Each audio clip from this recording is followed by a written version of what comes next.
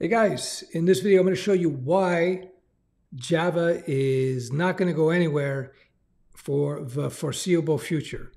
Let me demonstrate.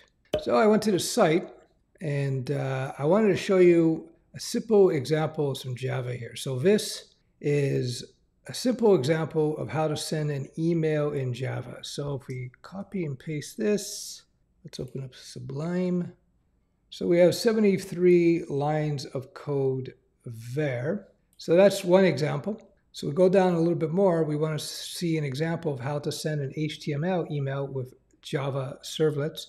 Here we go here. So that's about the same amount of code. So let's compare that to PHP right here. So a lot less code.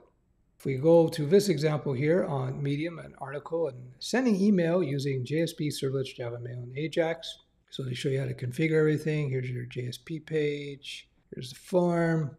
Here's the servlet code for sending the email, all here, of course. Yeah, so a lot of code. You got our nice try catch here. Java, by the way, is a great language. It has unbelievable runtime capabilities. Here's your configuration XML file. Good times, everybody. So you see, it's a bit of code to write there. Again, PHP. Now, of course, PHP doesn't have the error trapping here. You could implement it, but this is a very simple example of just using a PHP mail function, which is built into PHP. I'm just using PHP as an example. It's just simple. So what you got to take away from this is that you see how much more code you got to write in Java? That alone will guarantee Java jobs for at least in our careers. Why? Because there's just so much more code to write. Don't get me wrong, I love Java. Of all the languages I've written code in, and I've written commercial code in 8 or 9 languages, I've lost count, over the years.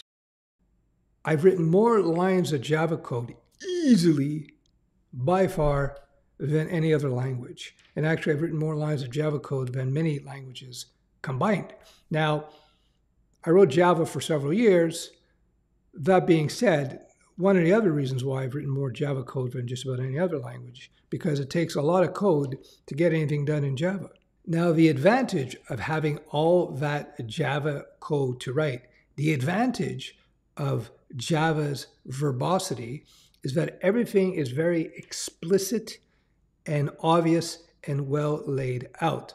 So if we go back to the code example, let's go sending servlets here. Let me zoom in a little bit on this so it's a little bit clear. So if you look at this Java code, we know exactly what's going on. Strongly typed, so we know all our data types.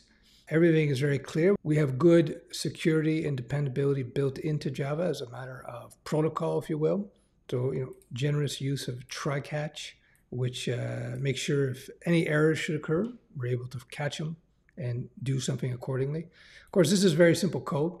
When we're catching the exception, we're not really doing much except letting the developer know that we had an error.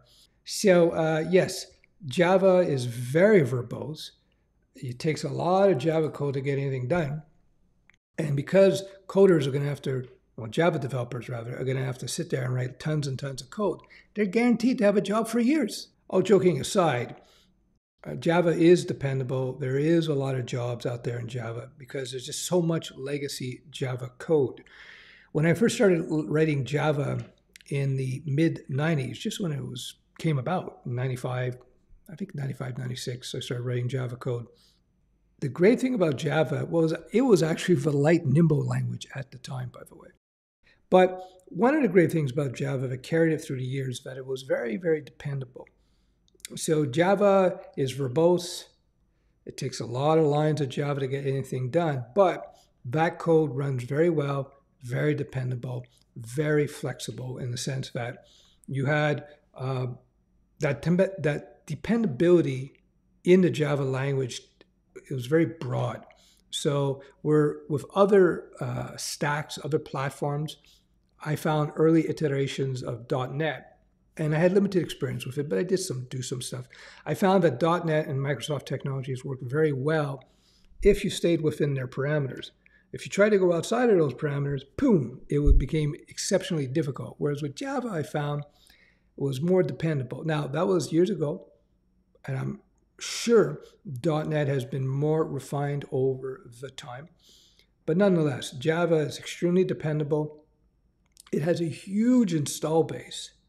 So that means there's tons and tons of work out there. If you're looking at Java as a potential career choice, as your primary source of income, let me help you to understand what that means in practicality. If you're writing Java, typically you're going to be working for very large organizations, big companies. So understand what that means. Bureaucracy, working with big groups, working on projects that may last a year, 2 years, 3 years, big enterprise things. If that appeals to you, then Java might be a very good choice for you in terms of career. On the other hand, if you prefer to be working on smaller, more nimbler projects, maybe working for small, medium-sized businesses, then Java might not be the best choice for you. I think maybe the exception is you could still see a lot of Java being used for mobile development, Android.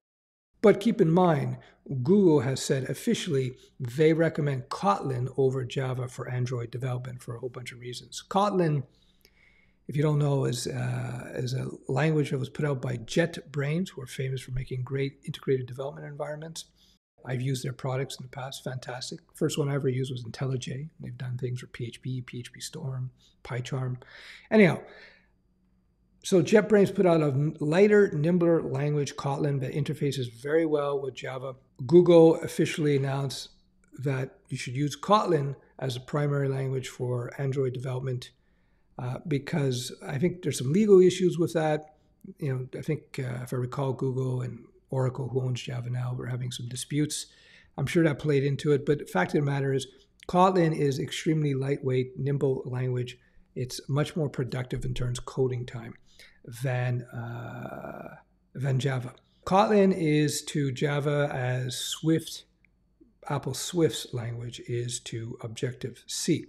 If you don't know, Objective-C was used to write iOS apps for many years, and then Apple saw that they needed to create a more lightweight, nimble language, and so they came out with Swift. Anyhow, Java is here to stay. Don't worry. If you're looking at Java, you like Java, I can say that you're almost guaranteed to have work for the next 2 decades or so, if not longer. And this is an easy prediction to make because Java is still always in the top 3 most popular languages used out there. You have massive corporations that have huge investment in Java technology, so they're not going to jettison that for no reason. Think about it. They're still using a lot of COBOL, and they're still using a lot of mainframe stuff. So there's no way that they're going to jettison a far more modern language today just because somebody comes out with something, some lightweight language like a TypeScript or something. Anyhow, there you go.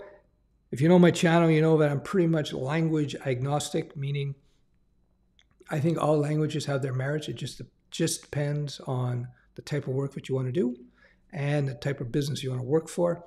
Personally, today, I would not start any new projects in Java simply because it is too verbose, too much configuration, and too slow to develop with. For me, if I wanted to do any new projects, I would be using lightweight languages like JavaScript, PHP, Python.